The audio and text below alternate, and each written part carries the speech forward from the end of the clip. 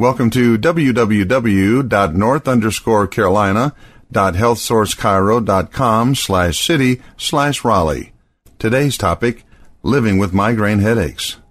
They are the granddaddies of all headaches, migraines. Often completely debilitating and frequently hereditary, these awful headaches cause their sufferers constant pain and problems. Although the medical establishment recognizes several types of headaches across the board, few are as consistently life-altering as migraines. For people with chronic headaches, it can become difficult to hold a job, to interact with a family, and even to do the simplest things to maintain their quality of life. Fortunately, many new medications help people control the pain associated with migraines. Some medications now stop a migraine from becoming full-blown if taken in time, while others help calm the symptoms of an active headache. The best place to start treatment is with your doctor, but drugs are not the only options you have. Initial migraine evaluations. Migraines result from changes in blood vessel dilation in the brain and the release of specific chemicals from the nerve fibers that surround these vessels. The most common blood vessel that is affected is the temporal artery, located directly below the skin of the temple.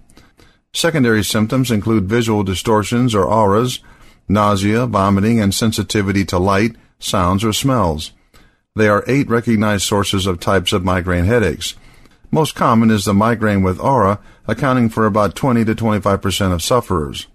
Tension headaches can also become migraines if the conditions are right.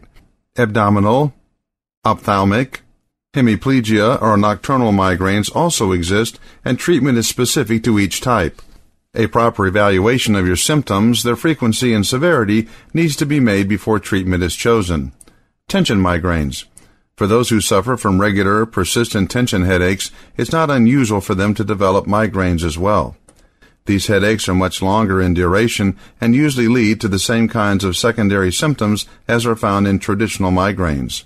Auras, nausea, and hypersensitivity all develop for some people who start out with a routine tension headache. For those whose migraines stem from tension headache, the best long-term solution is usually finding a way to manage stress. Super tight neck muscles lead to constriction of blood vessels in the head and neck, leading to the vascular changes that cause a migraine. Once these headaches achieve a good hold upon their victim, the feeling is no different than the traditional migraine. Chiropractic care can help alleviate any postural distortions that help create neck tension. Any misaligned portions of the neck can be repositioned and the soft tissue around the neck, shoulders, and head worked. Massage therapy is also quite effective in reducing tension in the neck, shoulders, and head. It's therefore a good tool for combating tension headaches.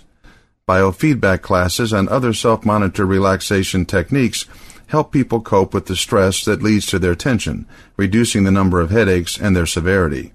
A final consideration of headaches. Learning how to anticipate the circumstances that lead to migraines and figuring out what might trigger one goes a long way in reducing the frequency. A headache diary can be an invaluable resource in this endeavor. Take a holistic approach in any headache treatment plan.